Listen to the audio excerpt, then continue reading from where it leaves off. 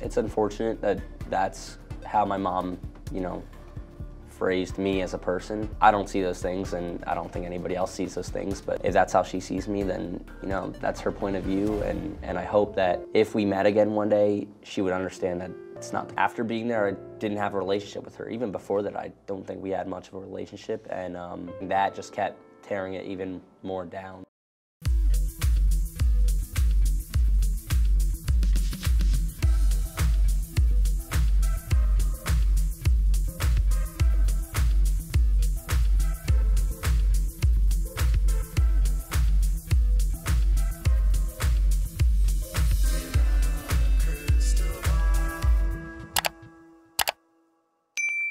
Hey friends, it's Katie from Without a Crystal Ball. Welcome back to my channel. It is Friday, July 21st, 2023. Well, Collin Gosselin has broken her silence, and she has released a statement on her Instagram, which should probably just get deleted because the public is absolutely destroying her response.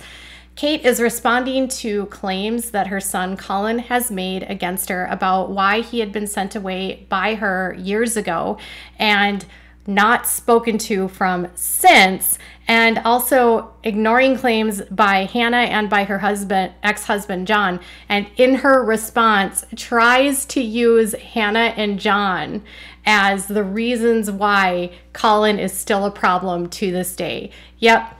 She came back not to express the sorrow, the pain, or any of that and say that she loved her son. Instead, she came back to blame her son and call him a whole lot of names in an effort to save herself. On top of that, she confirmed that Maddie's statement was 100% at her direction because she applauded Maddie for speaking out about Collin and thanked Maddie for her bravery in speaking out against her brother. Mind you, this is a mother who birthed this child and has not liked him since he was a baby. Someone that couldn't understand him, targeted him, and really just was an awful mother from the time that he was born. And now she's saying that he's the problem, and her entire gaslighting response is another example to me about why you should believe Collin, believe his story, believe Hannah, because they've actually had therapy. She has not. She refuses to take any responsibility in this and instead is being a horrible person, and the public is letting her know. So let's dive into today's topic. Before we do, could you please do me a big favor and give this video a thumbs up? Also, please subscribe to my channel if you have not yet subscribed by clicking on the subscribe button down below. Make sure to click on the bell so you can get notified of any time I go live or new content loads. If you have something that you would like to say, make sure to leave a comment and make sure to share this video with your friends. So before we dive into her response, I want to just remind you of Collin's allegations against his mom. These allegations that he claims are that his mom put him into a facility because he did not want to film anymore. He claims that she basically put him in there, abandoned him, and that before he was even placed in there had been punished for not filming. He had been separated from his family. He was not allowed to play with them. He was not allowed to eat with them. And Hannah confirmed all of this. And he also alleged that he never should have been placed there. He also said that his mother took her aggressions out on him. After Jon and her divorced, that Kate took out her frustrations out on him. There is documented proof through journals that Kate has written about her son, different ways that she targeted him, how she spoke about him in a book that she wrote about her kids and letters that she wrote to her kids. This woman has never liked Collin, has always gone after Collin, and to this day is still attacking Collin, thus not responding to any of these claims. So in her response, I just want to respond to you and say that she does not address any of the questions about why she did not visit him for a year and a half, why she only saw him 3 times. She does not address that she didn't show up final custody hearing where she was basically didn't go to custody for Collin, instead just, you know, let Jon have him. She also uses Jon to get out of this, even though she hates Jon. And she does not address anything related to the show. It's disgusting. So let's dive into what her actual statement says. She says this: "I have never wanted to have to do this, but I feel I've been backed into a corner and left with no choice. Although it saddens me to do so, I need to speak out now." So she's not doing this because she loves Collin. She's not doing this because she wants to be mending fences with Collin. She doesn't want to do this because she cares about who her son is. She's doing this because she says she has been backed into a corner by who, I don't know. She didn't have to respond. She says, "My son Collin, and whom I love with all my heart, has received multiple psychiatric diagnoses over the years. For the safety of myself, his brothers and sisters, and for his own well-being, he was placed in a facility following years of outpatient treatment, which proved insufficient for his needs. The decision to admit him was made by emergency room doctors following one of his many attacks and outbursts, this one involving his use of a weapon." Fast forward to present day, and following Jon's removal of Collin from treatment, my son's unpredictable and violent behaviors have sadly continued regularly towards Jon, Hannah, and others around him. I want to just pause on this part because he was only removed from residential treatment. There is never, ever, when you're placing someone into a facility, the hope is always to be discharged. It is never to be staying in a facility permanently. And since he has been discharged, he has received treatment. Jon had him in therapy. They had psychiatrists. They had psychologists. They had multiple forms of therapy. Jon never would have been able to discharge him and have him discharged from this facility if it wasn't allowed. So now she is going to say that his bad behavior has been regular towards Jon and Hannah. She doesn't even speak to Jon, so I don't know how she would know this. Collin's distorted perception of reality is one of the many issues that he has always struggled with. As many people who have family members grappling with mental health issues can attest, it is rarely and sadly surprising when complete fabrications occur, and is just another heartbreaking facet of this fight. Okay, first of all, Kate also has a really distorted sense of reality, and Kate has apparently got a diagnosis. According to Robert Hoffman's book, she is diagnosed with bipolar disorder that she refuses to treat, and she's also diagnosed with narcissistic personality disorder that she refuses to treat. It's incredibly interesting that she would say that his distorted perception of reality is the problem when it's her distorted perception of reality. So she's projecting. All parent-child relationships are complex, but when mental illness is involved, it is incredibly complicated and painful, and certainly not easy for others on the outside to understand. All measures that were taken in our home were at the explicit recommendation of his pediatric psychiatrist and/or his team of specialists, and were put into place to safeguard every member of our family, our friends, as well as our family pets. Unfortunately, I believe Collin remains a very troubled young man who continues to need a lot of help. His brothers and sisters and I have not been directly involved in his life due to his history of unpredictable behavior and violent tendencies towards us. What his sister Maddie posted on social media recently is completely accurate, and I deeply appreciate her bravery in doing so. This is all I have to say on the matter, and I will not be discussing the subject any further at this time. At this time, she said. That means she's open for it. Okay, even if what she says is true, you guys, even if that is remotely true, mental illness does not preclude a family from not having contact with someone. Mental illness does not preclude anyone from not visiting a child in a facility. In fact, part of treatment for someone that is struggling with mental health, particularly on the pediatric side, involves using the entire family and working with the entire family to help the patient and to help the child. If you go through therapy with your child, you are supposed to be in it with them. You don't stick them in a facility and then expect the experts to fix them and not engage actively in the therapy.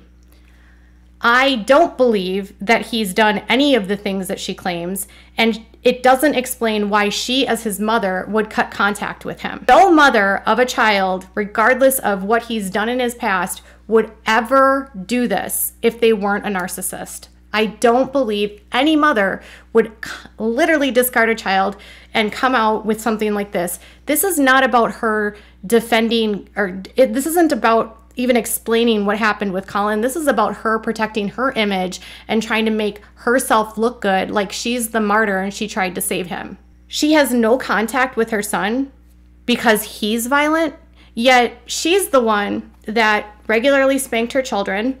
She has an explosive and unpredictable temper. She has not been able to maintain relationships with literally anyone. Most people in her life call her rude, obnoxious, entitled. They say that she's a pathological liar, that she is a hypocrite. She also doesn't explain why her children were exploited on reality television, nor that she took money from Collin's trust fund. So Collin was, he's such a loving, she loves him so much, but when she needed to buy a new house and furnish it, she didn't have the money. And so instead, what did she do? She stole $50,000 from him and from Hannah's trust funds that were from them working to furnish her house so that she could move to North Carolina because she didn't have the money, you guys. And she also said that the kids owed her money for their own schooling. Imagine as a parent, you say that a child owes you money for sending them to private school. What child has to work for their own schooling? Only in Kate's house is that what happens.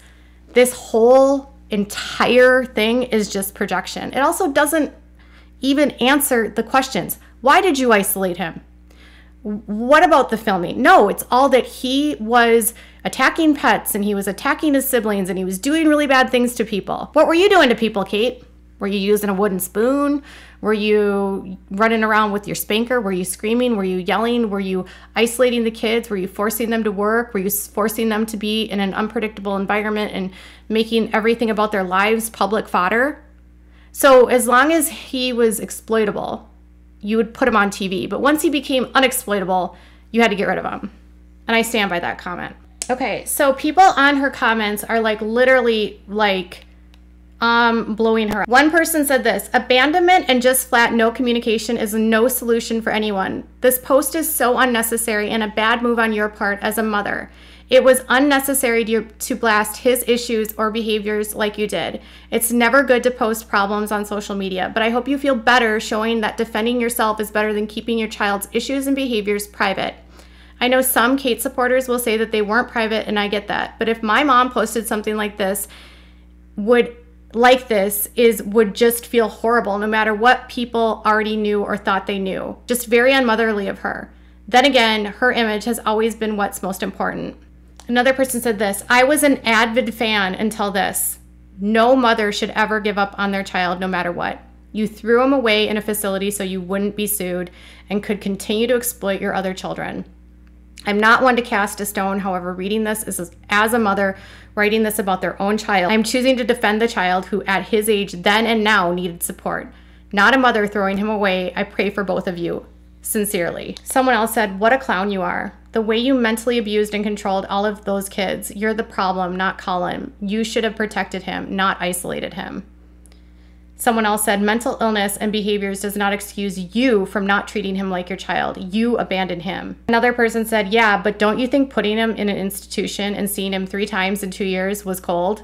He may have had struggles, but he still deserves your love. You are still his mom. Talk to him. Go to therapy with him. Be an advocate for his success, not his demise. And another person said, but the problem isn't with his mental health issues diagnosis, which Jon says doesn't exist. It's the fact that you just abandoned your child.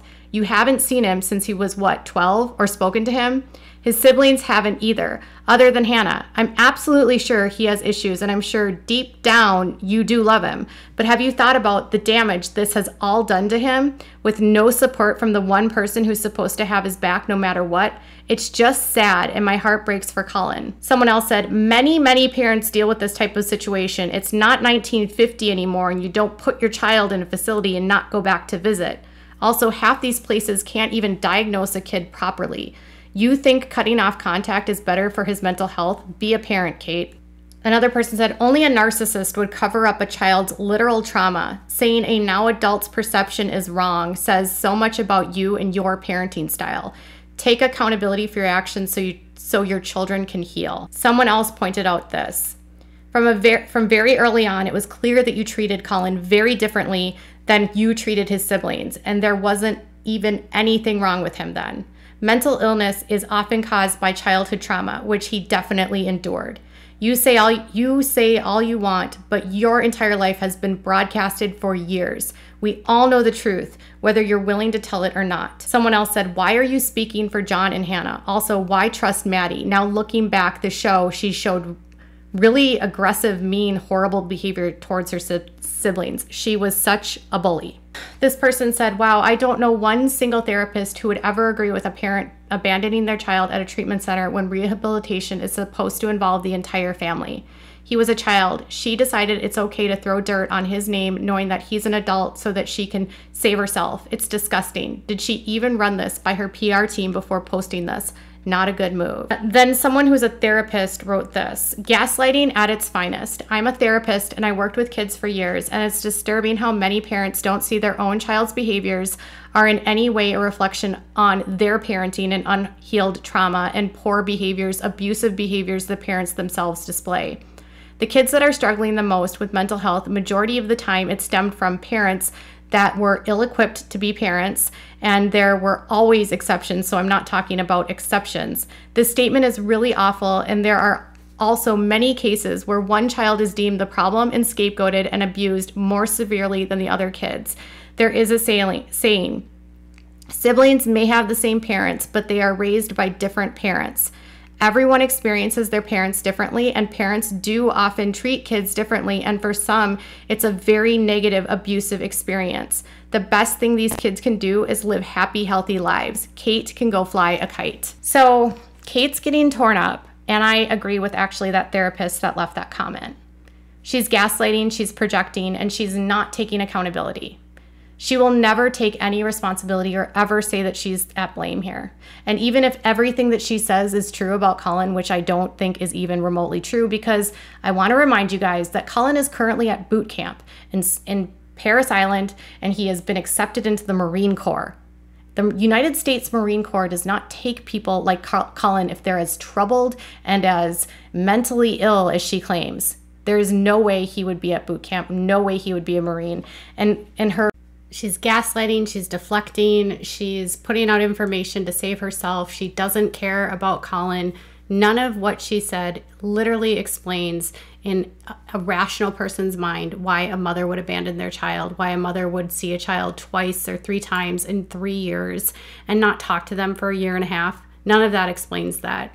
Any rational human knows that mothers, parents are responsible for their kids, and sticking them in a facility isn't an excuse to cut a relationship off.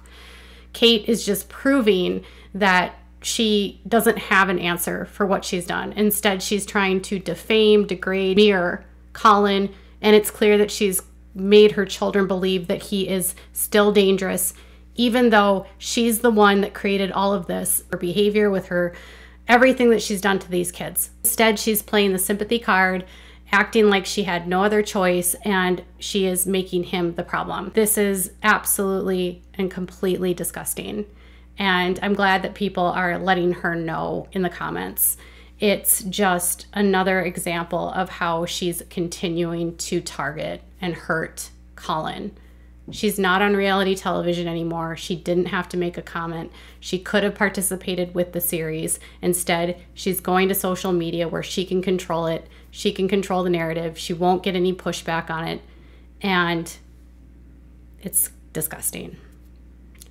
Tell me what your thoughts are in the comments below. Bye, guys.